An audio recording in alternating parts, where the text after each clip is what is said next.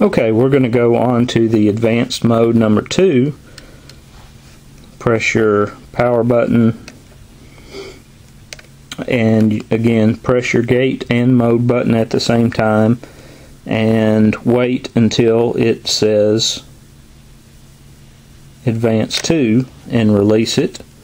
Then you have a menu display, and this is where you would enter your velocity factor of your coax. And to change the velocity factor of your coax, you either press the mode button to decrease it or press the gate button to increase it, and then whenever you have the velocity factor entered, you press both the gate and the mode button at the same time, and then you get you come to the first menu, and this displays the distance to fault. Of course, we don't have a fault here on this system. But you could measure that if you did have a fault in your coax.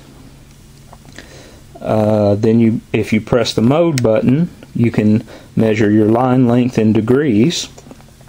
So this is showing that my line length is 63 feet or 63 degrees, and again it changes as you change the frequency up and down. Then you can measure your line length in feet.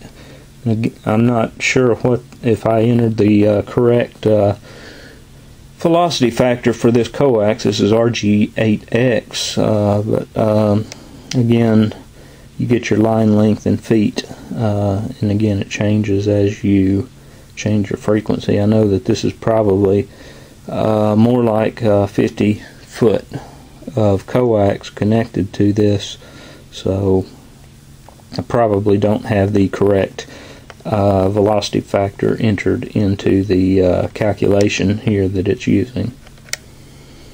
And then the mode button again gets you back to the velocity factor. And to exit out of this, you turn the power off.